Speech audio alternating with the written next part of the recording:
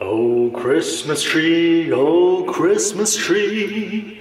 Hey, what's up, Reefers? By the time you're watching this, I am driving to New York for my birthday, as well as meeting up with some friends who are back in town for the holidays.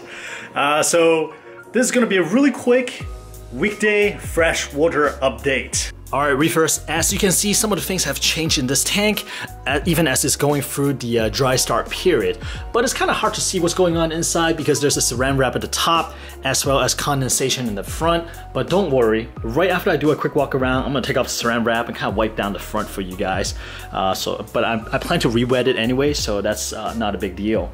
So here's a really quick around, and I also want to show the moisture in the soil so I can get some feedback on whether that's enough water, especially the back where the substrate is a lot deeper.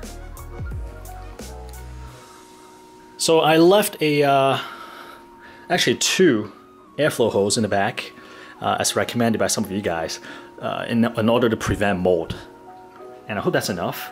But once in a while, I still kind of take off the entire saran wrap and change in the new one, which I'm gonna do a little bit later. So this is actually the perfect chance to film for you guys. This way I can take this off and you guys can get a really good look of how the tank looks right at this moment. All right, so if you guys will excuse me for a second, let me go ahead and take the saran wrap off and I'll be right back. All right guys, here is the new rock work for the 9-gallon planted tank. Now, first of all, thank you so much for your feedback. A lot of them are super helpful. And I'll go down the list real quick on what I changed. The most obvious change is I added more rocks. Now, when I was shopping for rocks, I realized that I did not have enough. Essentially, the piece in the back, that's the only piece that I really use from the ones I purchased from House of Tropicals. Last week I swung by Congressional Aquarium and I was able to find these 2 pieces of rock that I thought looks really good, and they're about the same size, so I thought they would work. So I got those, and then I also found this piece. Although this piece of rock is not, I don't think it's exactly the same as the other one. This has like a stripe, it's like a zebra stripe. But I feel like they're close enough for now. Down the road, I'm gonna try to find something else to replace that. But for now, this works a lot better than before because one of you guys mentioned that once the carpet grows out, right, all the rock is gonna lose its impact by a lot. So I thought about it. I feel like that makes perfect sense. I feel like once the carpet grows out, this is gonna get a lot, but good portion is gonna get covered. So I might as well get something a little bit larger, and that's the reason why I went with that. Now, if you look really carefully, I look at this, I was like, wait a minute, that looks like the Lion King rock, right? Yeah, low-key, maybe I'm gonna put like a Lion King little figure up there just to mess around. So this is what it looks like right now. I feel like it's a lot more impactful. Let me just do a quick walk around. And I'm really liking it a lot better. So thank you so much, guys, for recommending me adding more rock. And I was doing more reading. People all said that, like, for newbies like me, right? People who just started out planting the tank, one of the #1 issues is that they do not add enough hardscape, and that is absolutely true. I thought it's enough until I put more in, and it looks a lot better. The contrast is so much more. Because before, I feel like the tank dominates the content when it was just like one piece of rock right there. And then now I think we're getting there. We're getting there. I feel like now the content is the focus versus the tank itself. So now I feel like, okay, this is kind of like the focus. So I like this a lot better. Thank you again for everybody who recommended me adding more rock. I think you guys are spot on. Now the other thing that, a couple things I picked up on in the comment section in the last video, I read all the comments, is that I did not know ADA soil or Aqua soil, they make a smaller grain size. I did not know that. If I had known, I would have gone for that as well. Because #1, they, sorry, I forgot your name. I should have checked it first. I say that #1, the carpeting plants, the HC, they would grow a lot better in the smaller grain size. And #2, the proportion will look more appropriate. Because right now you see the grain looks really large. So it makes the whole thing look a little bit, it kind of like break the illusion that this is a larger tank than it really is. This is a 9-gallon. Versus if I use smaller grain size, that will match the size of the leaves a little better. But I'm hoping that in the future, if things goes well, these will all be carpeted anyway, so it's not as much of an eyesore as it may be right now. So that's that. Now the other thing that some of you guys picked up is that maybe over time, this is gonna get flattened out. Right now, you see how I built in the hill? So some people mentioned that over time it's kind of hard to maintain this if you don't kind of pack them with rocks to kind of hold them in place. I'll put rocks underneath to hold the shape. They may have a tendency to flatten out. I'm crossing my fingers that as these carpet plants kind of grow out, the root system kind of hold these substrate in place, kind of like to avoid a landslide. A lot of people, the government, plant trees, right? So I'm hoping for something like that. I'm not sure if it's not gonna work. Probably is not, but that's what I'm hoping for because I really don't want to like just tear everything up and redo the whole thing. Another thing I picked up on, and some of you guys recommended, is that the ADA aqua soil, while it's really good, it may not be 100% perfect substrate.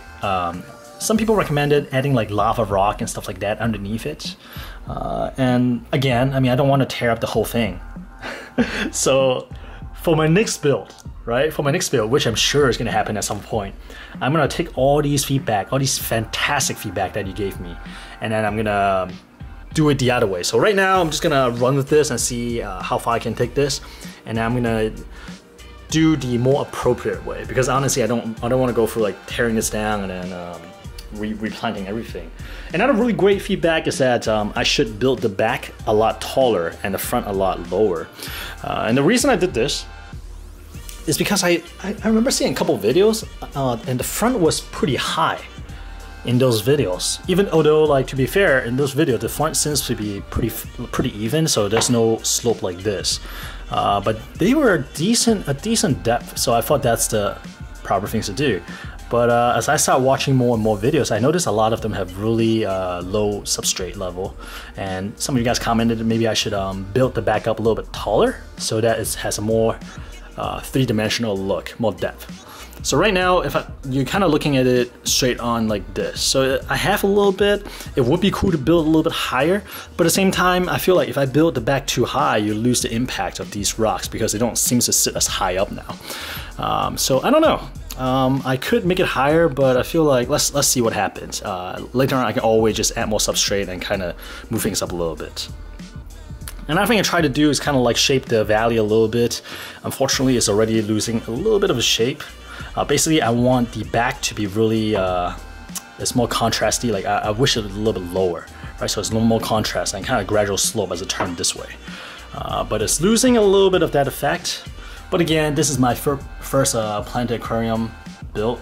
So I want to just go with it first, see how it goes, get some learning pain, and as I get more experience through doing this and through listening to you guys, the next build will just getting better and better. So one little concern I have is that I noticed some of the leaves turning a little yellow. Now I'm not sure if that was there before or if it's new, or if this is like a normal part of the process as I start growing these dwarf baby tears outside of water. Because you know how people are saying that once I flood the tank there'll be a little dieback? And since these started out as immersed growth, like they grew underwater. Sorry, not immersed, submersed. Is it submersed? Dude, you guys correct me. Tell me which is which. I'll look it up later after this. But anyways, these were grown underwater, and as I take them out of the water and grow in this environment, I wonder if these yellow leaves is a result of the dieback, or if I'm doing something wrong. I don't know. Let me know. I'm a total newbie when it comes to planted aquarium. In terms of light, I'm running. Initially, I was only running like 8 hours, but then some of you guys say that for dry start, you can just run it 100%, like 24 hours a day. I thought that's maybe a little bit extreme, so I think right now I'm doing 8 a.m. to midnight. So that's already a pretty big step up, and I think I'm running at 80%, not 100 yet. So we'll see how it goes. I may crank it up a little bit more, depending on how the plants react to this. Okay, so in terms of like, I'm starting to shop for what happens after I flood the tank. So right now we're about 2 weeks in. I plan to add water to the tank at about 6 or 7 weeks if things seems to look good. At depth, I already have a Eheim 2211, which is also known as the Classic 150. That should be coming this Friday. and I ordered a set of glass lily pipes from Hong Kong actually, and they should be here, I think, end of January, which is about the same time that the tank should be ready to be flooded. So that's exciting. But at the moment, I still have no clue what to do in terms of CO2. I'm talking to a couple friends about like what is the best way to go about it. It sounds like there are a couple of nice options. So thank you so much for the guys that are helping me out in this endeavor. I'm trying to like compile all the information and just try to find out like what makes sense for this build and what I want to like try out. And again, I know like some of the methods, they may not be like top of the top best advice, best way to go about it, because I already have some false start. Like for example, the substrate size may not be optimal. But I feel like it's important to do something versus just kind of read about it all the time. So in this case, even though the start may not be 100% proper, but I'm just glad that I got started. I got that, and I'm really glad that because of the mistake I make, I started getting all these like really nice personalized information specific to this build, and I'm learning so much. Dude, this like the feedback from you guys, the comments from the emails and stuff like that, I learned so much through that than like just reading a web page or watching a YouTube video, because all these are super applicable to what I am dealing with right now, and I can really relate to the information you're trying to tell me. And there's like no replacing like personalized, customized advice, you know? And I understand that different people do things differently. For example, some of the people tell me like contradicting things from one person to another, and from there I'm gonna just kind of use my best judgment, try to see what makes the most sense, and then I'll do like some cross references and stuff like that. So, but I do see every side. I'm starting to understand like why people do certain things versus it's just like a recipe before, right? Now I understand. Oh, that's why they recommend this. Oh, that's why this guy was saying that this. So this is great. I'm having a lot of fun, guys. All right, guys, I said it's gonna be a short video, but this is still gonna be like 11 or 12 minutes long. All right, well, I'm gonna end it right here. So this is my weekday freshwater tank updates. Hope you enjoy it. I know a lot of you guys are probably not freshwater keeper that's following my channel. So thank you for being open to something that's a little bit different than your regular programming. I will keep my every week Sunday update to saltwater, but I do plan to maybe during the weekday slip in some of these freshwater tank updates, and I hope you enjoy it. All right, guys, well, as you're finishing this up, if you are one of the notification squad, I should still be in the car driving towards New York right now. I'm most likely on the New Jersey Turnpike at this moment. It's gonna be a short stop in New York. I'll be leaving tomorrow. Basically, I'm just here in New York to you know, just hang out, and also like I'm gonna check out the Fifth Avenue, I believe.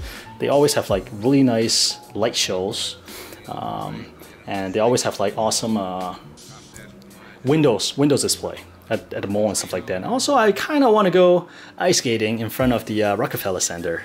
Dude, I sound like a girl, don't I? All right, guys, enjoy the holidays with your friends and family.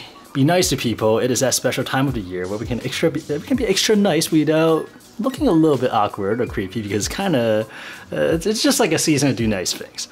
All right, with that said, guys, have an excellent week until I see you Sunday at 9:30 a.m.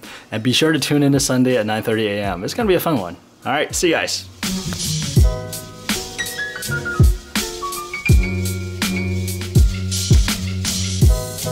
First of all, thank you, Richard, for inviting me to talk about my tank with Restart.